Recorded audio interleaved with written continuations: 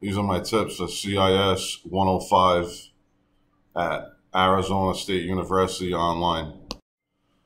CIS 105 is focused on business technology. The first half of it is where you actually study business technology terms and all of that stuff.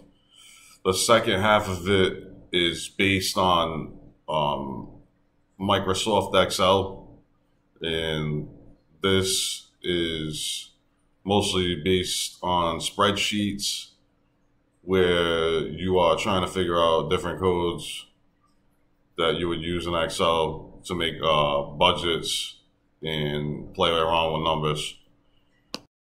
So during this class, one of my biggest resources has to be Quizlets. I'm in the 6th week of the full A semester, and I've used Quizlets to study during the whole class, and so far I got an A+ in the class. The way I use Quizlets is I'll open a tab during the test, since it's open book, and I'll also study with the app on my phone, because they do have an app that goes right on your phone, and I'll study the learn section until I pretty much don't even have to look at what the answer is. And that's how I've been utilizing Quizlets. When using Quizlets, search for the book, which is ABCC chapter, and whatever chapter that you're in. Also, when you are taking the test, it would be a good idea to open the lecture in a separate tab also.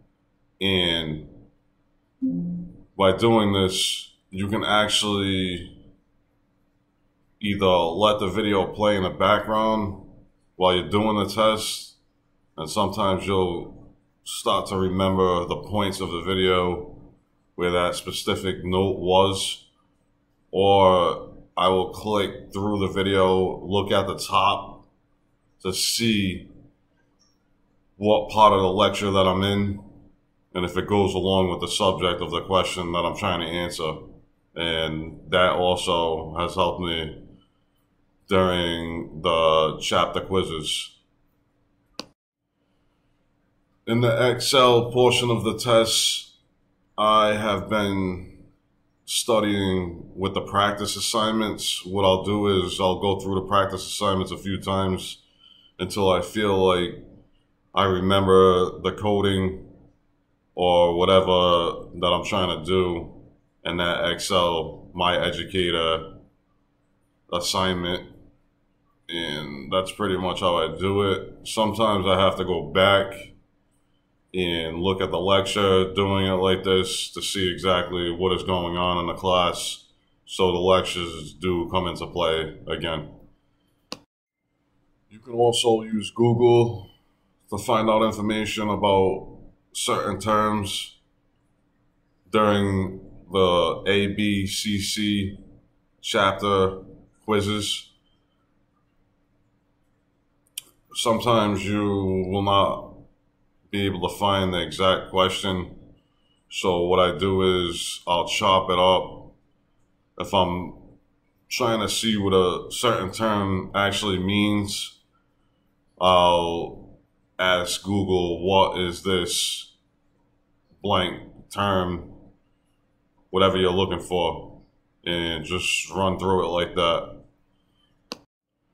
Please support me by visiting my website, thepursuitforhappiness.com. Also subscribe and like my videos.